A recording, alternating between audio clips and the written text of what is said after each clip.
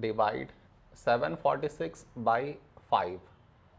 To do this division, we should frame it in this way. 746 here, 5 here.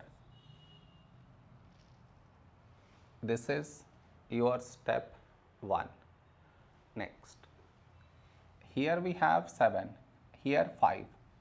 A number close to 7 in 5 table is 5 ones 5. Now we should subtract, we get 2.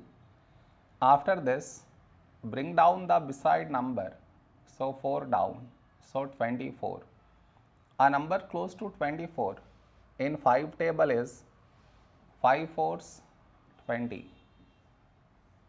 Now we subtract, we get 4.